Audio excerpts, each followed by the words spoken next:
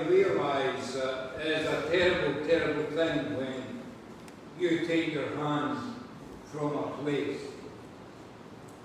So, Father, as we meet here this morning, we pray that what is said and done would be to your glory and your honour. Father, we pray that you would take all self out of the equation. But Father, it would just be you that's here. And so, Lord, we bring these things before you. And we pray that we would have open ears and open hearts to receive your word. And again, we just ask these things in thy Son's precious and fearless name. Amen. Amen. Could you, if possible, maybe put up the first slide? Just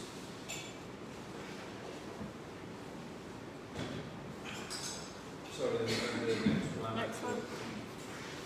Yeah. This is what we're not going to speak on.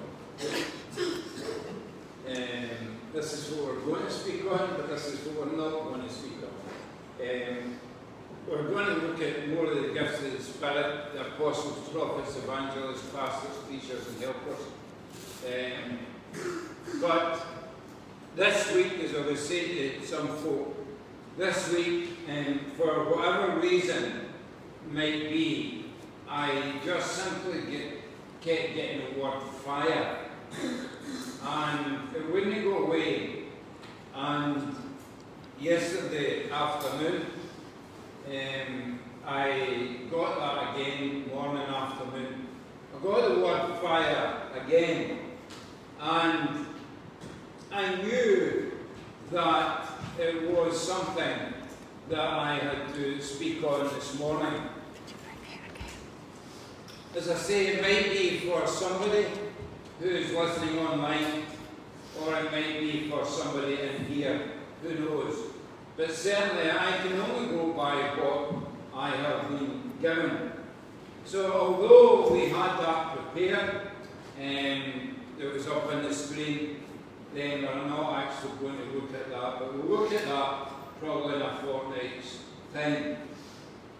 And that's me getting a sermon done for a fortnight's time, so it's a boost. But as we know, all this week, I'm sure a lot of the kids have been getting excited because today, in one sense, is a special day. And to tell us what day it is today. Folks. Right. Remember the 5th of November. And of course, as we know, really, the subject, if you like, of fire is heavily involved now in Guy Fawkes. And I'm sure I don't need to go through the story of Guy Fawkes, how there was a plot to blow up the Houses of Parliament, and of course that was thwarted and it failed. I don't know, I can't remember, I think it's up in Yorkshire, but I'm not 100% sure. But there is a statue with a plaque on it in terms of Guy Fawkes.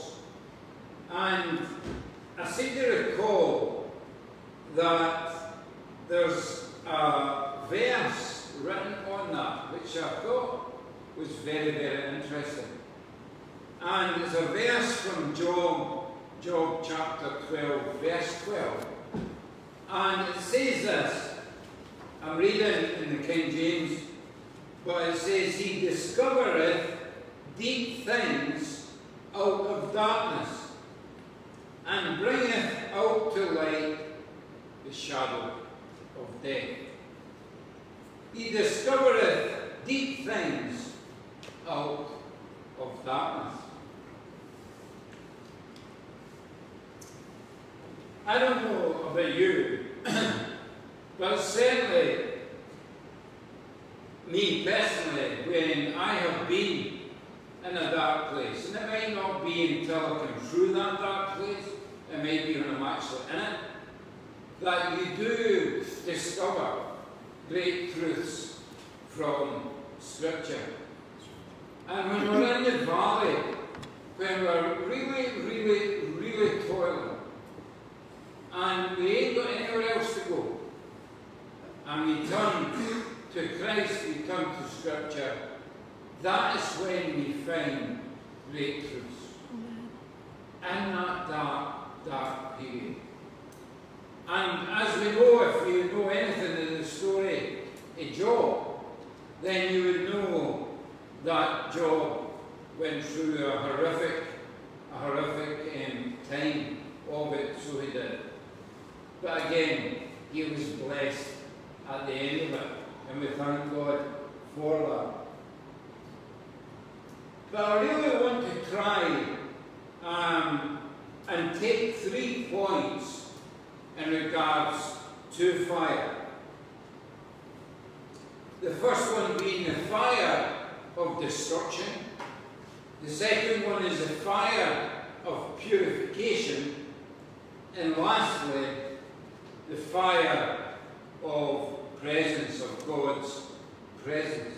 So that's the fire of destruction, the fire of purification, and the fire of presence.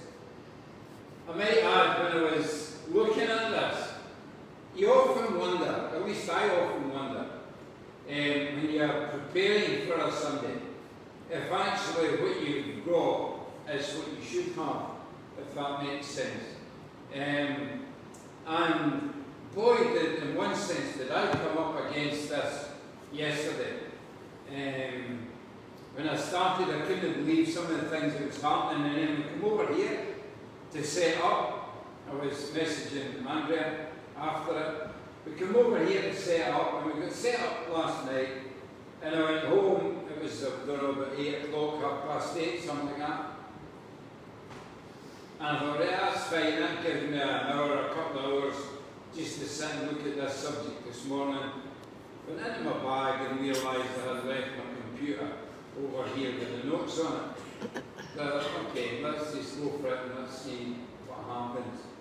So really, we are relying totally and utterly on the Lord and the Spirit this morning. So it might be a short service, it might be a short sermon, who knows.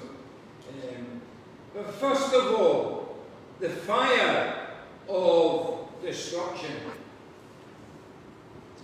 And really, when I was thinking about this, from the fire really as a judgmental thing, we can trace it right back to Genesis, where we see that in Genesis it speaks about Sodom and Gomorrah, and I'm sure you know the story of Sodom and Gomorrah, and some of the things that happened in these places was just terrible.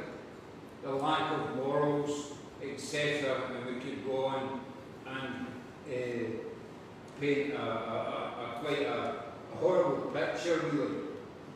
But because of the wickedness of Sodom and Gomorrah, and in actual fact the lack of holiness to be found in that place, then we see that God decided to destroy it by fire and brimstone. And then we can come on to Leviticus 10, where 2 men who were the sons of Aaron, and this really spoke to me actually when I was thinking about it, and really spoke to me, because these guys offered up an unauthorized sacrifice before the Lord God. And because it was unauthorized, then we see that God sent a fire from heaven, and it was totally and utterly consumed. You see, I think in this, we do see the dangers of bringing wrong type of worship. Or we see the dangers in bringing a wrong sacrifice to God. What didn't happen? You know, he wasn't happy way back there in Leviticus. And if he wasn't happy in Leviticus, he ain't going to be happy now. That's for sure.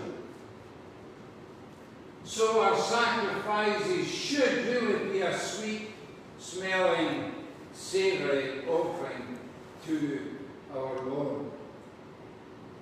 I've said this before, and I can speak personally, I can only speak personally.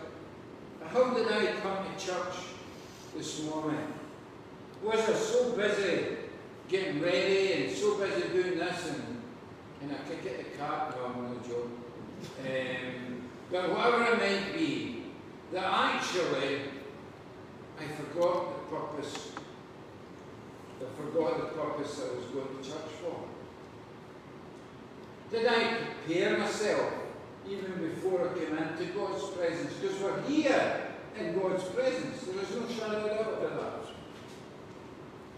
And did I prepare myself before I came into God's presence? If we go way back to the Old Testament again, and we look at, I think it's in Leviticus, certainly if we look at the tent of the meeting, the tabernacle, then you would see these great high priests, etc., doing a lot of preparation before they went into the holies of the holies. In other words, the inner sanctuary. And of course, as we know, the temple was rented too, so that everybody could enter into God's presence.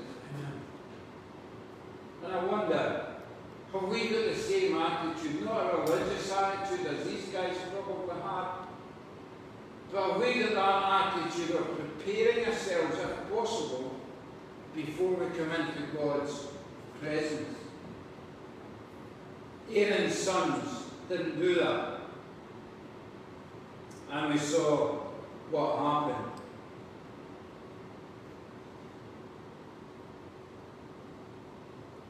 We could speak a lot more in terms of fire in the Old Testament.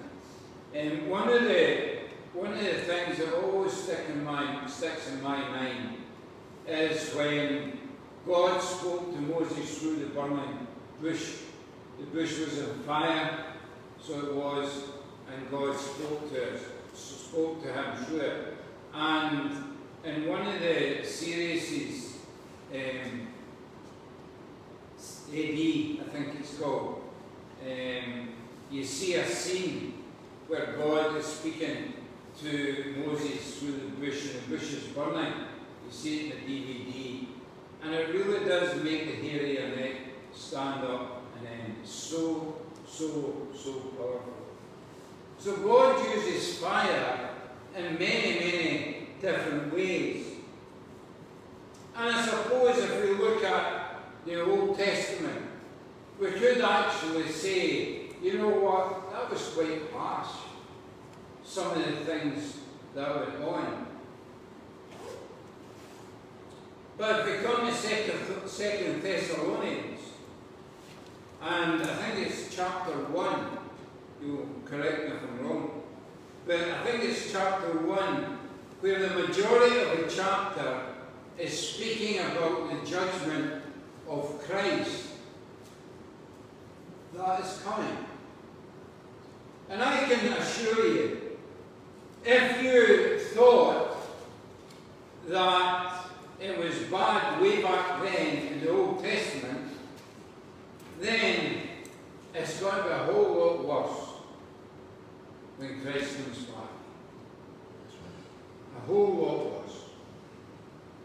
I'm just going, that whole chapter, as I said, is on the judgment the judgment of Christ when he comes. But I want to break into verse 7 and read to verse 9.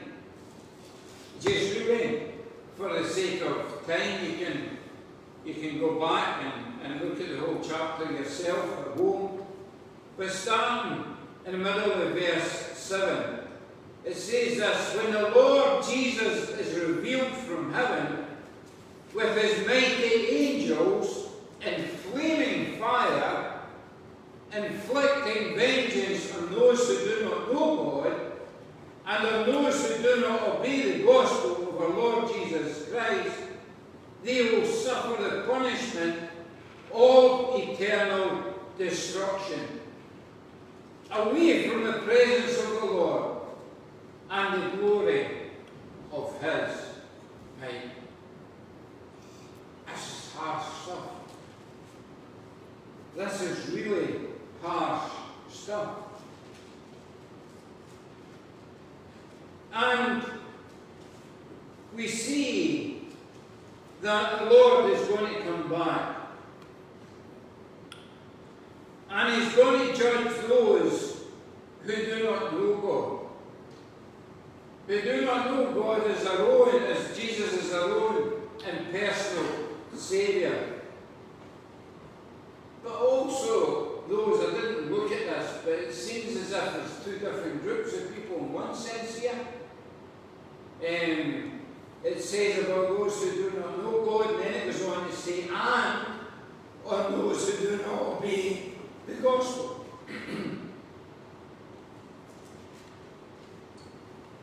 And then, we'll come back to that. But then 2 Peter 3:10, it says, but the day of the Lord will come as a thief, in which the heavens shall pass away with a great noise, and the elements shall be dissolved with fervent heat, and the earth and the works that therein shall be burned up. So really, if we look at the reading in Thessalonians, then it's speaking about humanity. It's speaking about individuals. It's speaking about people. Those who do not know God, and those who are not obedient to the gospel of the Lord Jesus Christ. And I'm sure, like me, and those who are listening online, I'm sure you know as well, what the gospel of Jesus Christ actually is. Part of that gospel, the most important part of that gospel, is to recognize that we are sinners, recognize that we need to be saved, that we need to be born again, and we need to be redeemed by Christ himself. If we don't do that, quite clear warning, then basically we're goose. Because it tells us there, they will suffer the punishment of eternal destruction. Not just a wee thing. Not just for 2, 3, 10 years. For eternal destruction. That's frightening. It's frightening for me. I don't know about you. I certainly wouldn't like to be in these folks' shoes. Because at this point it's too late. There ain't no coming back. There ain't no coming back.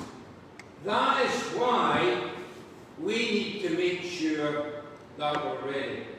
Vicky and France and Isla are coming back for a holiday in January, and I was on the FaceTime to Victoria, and she is already looking at getting her tickets. Why? She wants to make sure she's ready.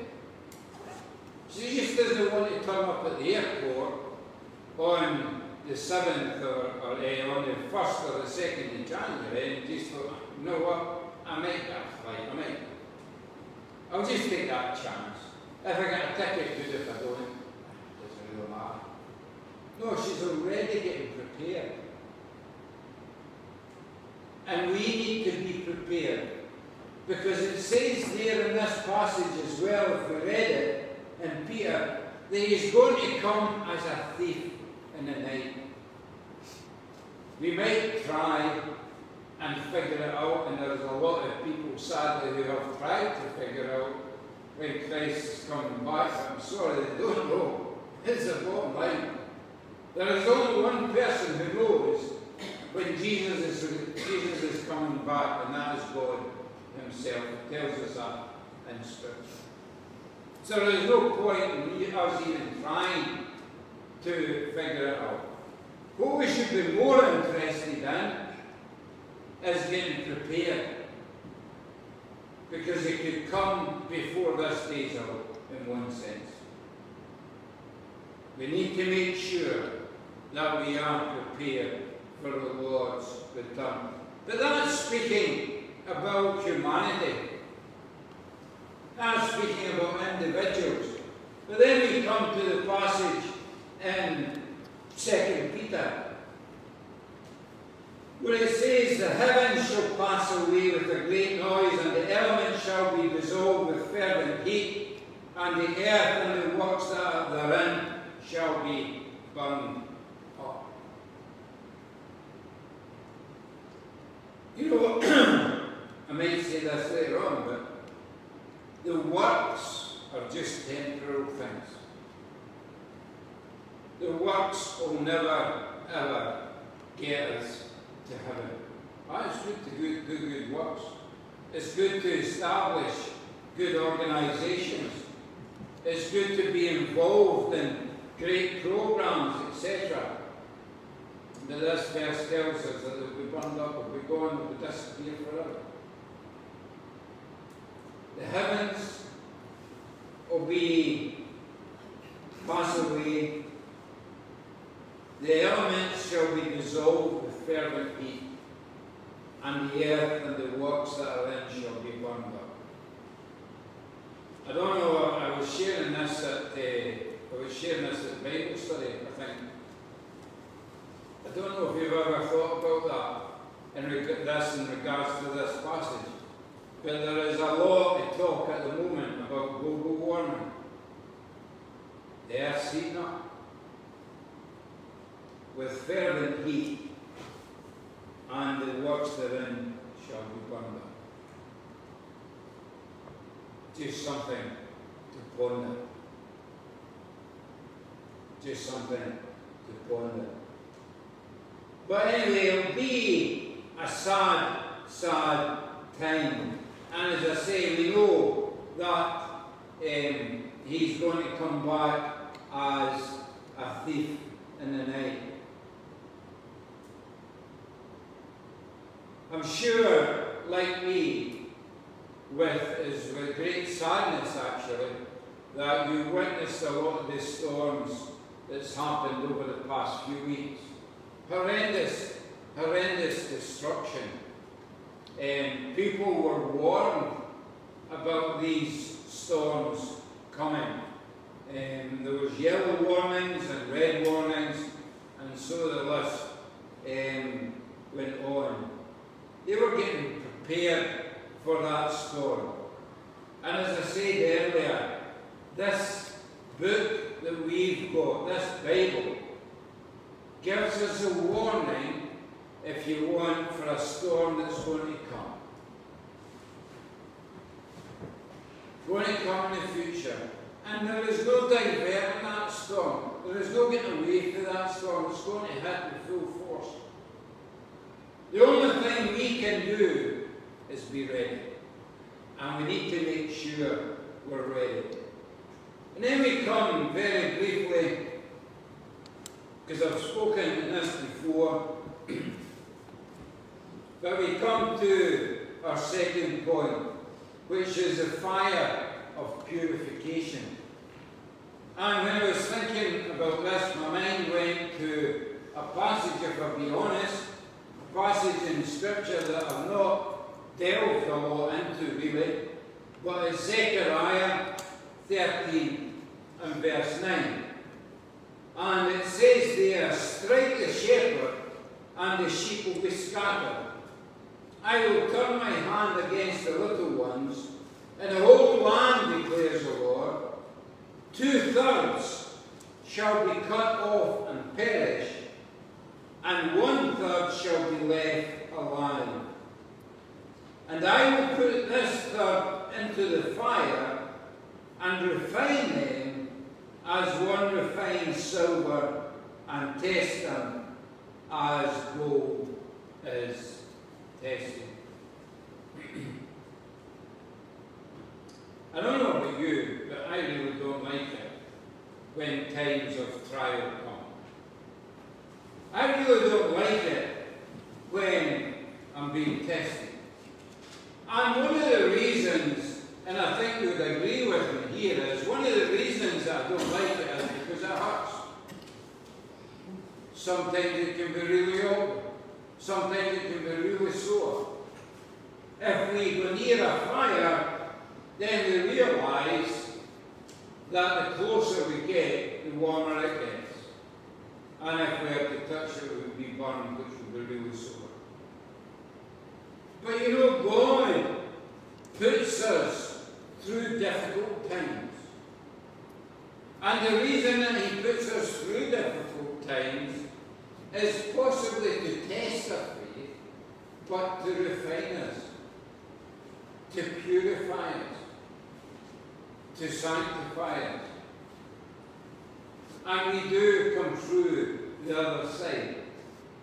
And once we come through the other side, then, if you like, we're a better quality than when we went in. I remember seeing a program on television about them refining silver, and it was quite fascinating just to sit and watch, because you could physically see all the wee imperfections, all the wee black spots, if you like, just dissolving or being burned up. And all we were left with was this pure silver. And that's the picture that God is doing with us. It might be sore. It might be awkward. It might be a pain. But He's purifying us as silver and gold. So that after that process, we will be a better person than we were before. And in actual fact, if you have seen a lot of people who, I don't know if I've said this before, but I was watching one of the antique program things on the television. It was on when I was studying, and I was just kind of glancing at it, and I wasn't really paying much attention. I'm telling a lie, it wasn't an antiques program at all. I think it was, I was going to say the shed. Repair shop? The repair shop. I think it was the repair shop. And this lady brought in a mirror. I think it was a mirror of stained glass window, something like that. I think maybe it wasn't a mirror, but it was something like that. And she explained the history behind it. And it was her great granny's, and she had got it through that, and she had abused it, and it had a few cracks in it, and it didn't look very nice, etc., etc. You could see where the cracks were, quite a number of them. And she was basically saying to these guys, did you do anything with them? And they said, well, we'll see, I'm not sure. And she went on to say, I've seen a Japanese art. And what they do in Japan, if they get a broken vase, then they join the vase with gold. And that vase is sorted, it's made whole, but it's actually worth more after it was broken than it was when it was first made. So the repair shop guys got to work, and they managed to inlay, open it up and inlay it would go and crack. And it was beautiful afterwards. I would go as far as to say there was more beauty in it after than before. You know, we might have scars. We might have cracks in our life. But what God does, He inlays it with gold, if you like. And because of those scars, then we realize that yes, we have been through that fire. Yes, we have been purified. And yes, because of those scars, when we come through the other side, then we're more valuable than we were at the beginning. And God sees the value in that. And can I just, supposing you forget everything else I've said today, can you remember this one thing? That you're more valuable now, after all you've been through, than you were before. And that's a beautiful thing. That's a beautiful thing. To see the worth of the individual. And for you to see your own worth, actually, to be honest. Sometimes, if you're like me, you'll put yourself down. And you'll say, you know, if I could just do this, or if I could just do that, if I could just do the next thing. And God's saying, look, you're doing pretty good. And actually, I like what you're doing, and what you're doing is okay. We need to really sometimes concentrate on our own self-worth. Because in the eyes of Jesus, in the eyes of God, then you are precious. So, so precious. Amen. So precious that He went and put His Son on a cross to die for me. That's how precious you really are. And then we come lastly, and I'll be quick with this, but we come to the fire of divine presence. And if we go to 1 Peter chapter 1, verses 3 to 9, we'll just take time to read this wee section. 1 Peter 1, 3 and 9.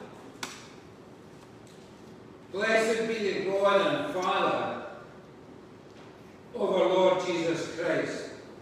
According to His great mercy, He has caused us to be born again to a living hope through the resurrection of Jesus Christ from the dead, to an inheritance that is imperishable, undefiled, and unfading, kept in heaven for you, who by God's power are being guarded through faith for salvation already, to be revealed in the last time.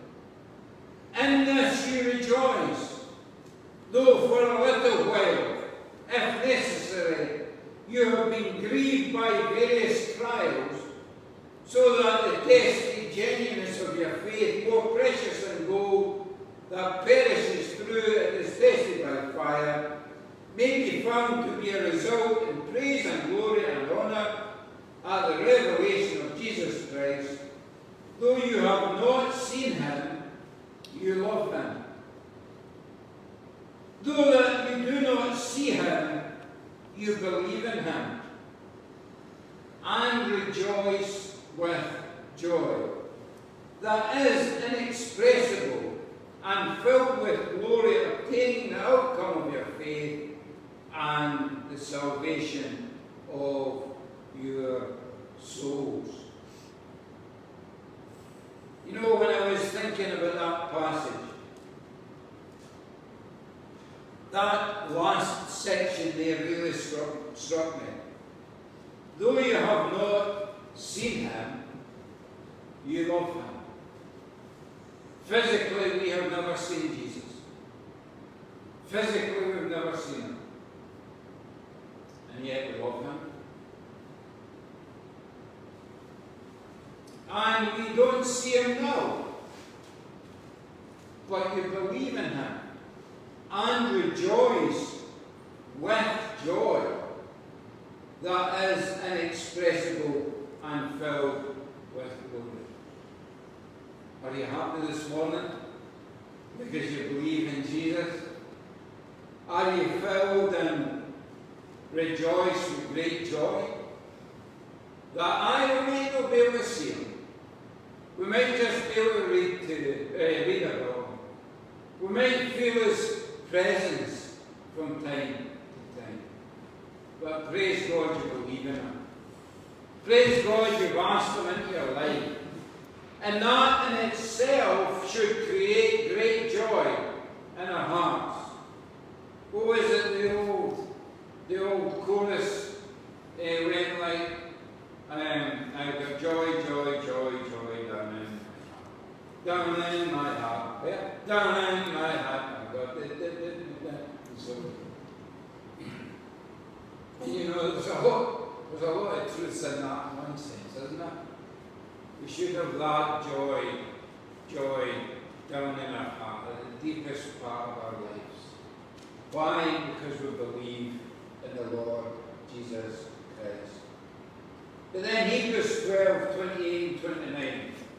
Therefore let us be grateful for receiving a kingdom that cannot be shaken, and thus let us offer to God acceptable worship with reverence and awe. For our God is a consuming fire. Hebrews 12, 28 and 29. The section prior to this is speaking, well, this whole section actually, is speaking about believers. Certainly from verse 18 onwards, we see a reference to two different kinds of covenants, the Old and the New Covenant. And if we have to read through the chapter, then we would realise that the chapter doesn't actually say what kind of mountain, or name the mountain, but what it does say is just a mountain. But we're led to believe, if we look at commentaries and different books, then we're led to believe that this is Mount Sinai. And if you know anything about Mount Sinai, then you would realise those terrible things happened there. And then from verse 22 to 24, we see that it speaks about the new covenant, or it speaks about the new covenant as well, rather. And it speaks about a different mountain. This time it speaks about Mount Zion, a dwelling place of God. And if we do a compare and contrast thing here, then we realise that Mount Sinai has 7 references to fear and terror. Let me run through them. First of all, it says a mountain that cannot be touched. Then we see that it's burning with fire. Then we see there's darkness there. We see there's gloom there. We see there's a storm there. We see a trumpet blasts there as well. And of course, we hear that we read that there's a voice speaking of words. But then we come to the new covenant. And the new covenant is something totally and utterly different. Because we don't see 7 horrible things, but we see 7 beautiful things. And I could test Stevie at this point because I'm sure he was looking at the number 7 in the scriptures. So I'm sure he could tell us what the number 7 means. But anyway, 7 beautiful things we read about Mount Zion.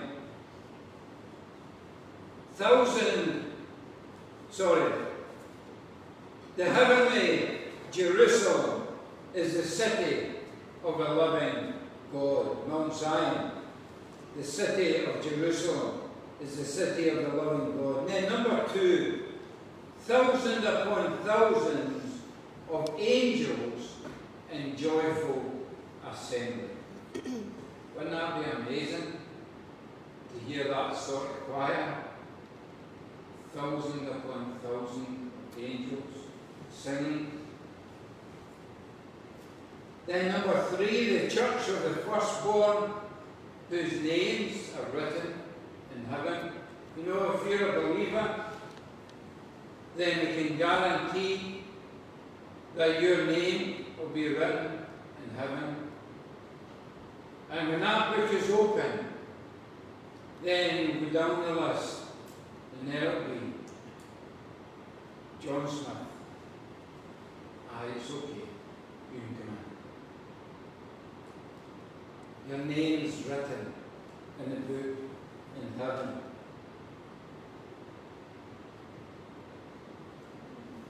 And of course we see the God and Judge of all people. The spirits of the righteous made perfect. Jesus, the mediator of a new covenant. And lastly, the sprinkled blood that speaks a better blood than the blood of Abel. That blood that was shed for you and for me. But when we look at this verse in Hebrews 12, or a couple of verses in Hebrews 12, we see that the words in Greek, therefore, a kingdom unshaken. A kingdom that just cannot be moved. I wonder, how is your world today? How is your life today?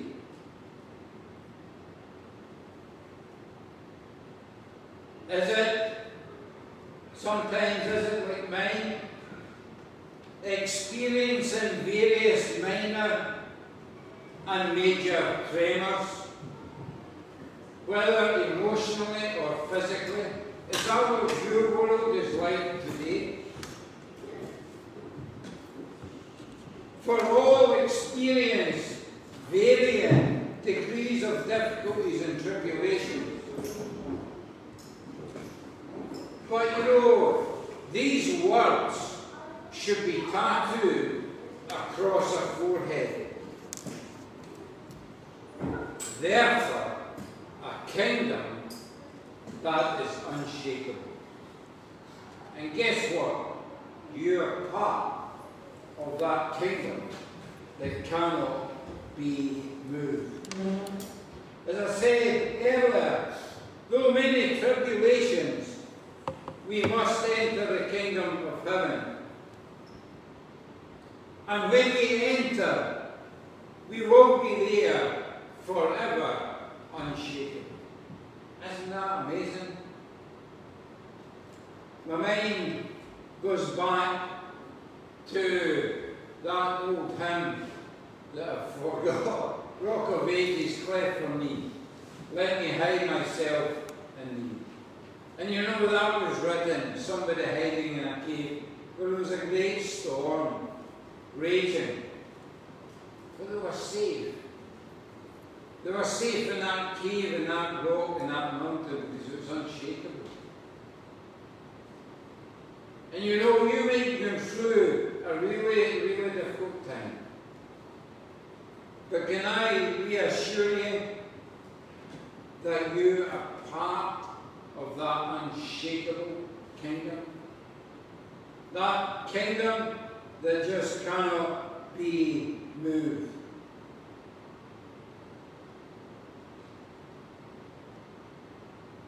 know, when I was thinking about this, I was asking myself a question. Where does my focus lie? Does my focus lie on temporal things? Does my focus lie on worldly things? You know, we can read about the 7 wonders of the world. Whether they are the tomb of Mausoleus that was built in 350 BC, or the temple of Artemis in Ephesus, the hanging gardens of Babylon, and so it goes on. You know, these, bar the pyramids of Egypt, have been wrecked, have been destroyed. They were just, yeah, they may have been a wonder of the world, but they're only temporary. They're only temporary. And you know, we're told that the temporary things will pass away. They'll be burned up. They'll be gone forever. But what's going to last is your faith. What's going to be solid is that unshakable kingdom. Yes, even the heavens and the earth might pass away, but God's kingdom will never pass away. And you are part of that. Just to finish up, I'm sure like me you have seen many wildfires reported about in the television, where a fire comes through a community and envelops that whole community, destroys the whole community. Everybody's property is gone, and it's a sad, sad thing to see. But at the end there, what does it say? God is an all-consuming God. God is an all-consuming fire. You know, when I thought about that, and I thought about a fire consuming a whole village, God's love totally and utterly consumes you. It covers and fills every single part of your being. His love is like a consuming fire that envelops your whole being. So much so, it says earlier on, didn't it, that he was willing to give his all for you and for me. And that was his one and only Son. So much is his love. And we can just bask in one sense in that love. We can feel comforted in that love. And finally, I think it's fair to say that we can feel secure in that love. The love that drew salvation's plan. We are part of that unshakable kingdom. Amen. Amen. We're going to close with our final hymn, which is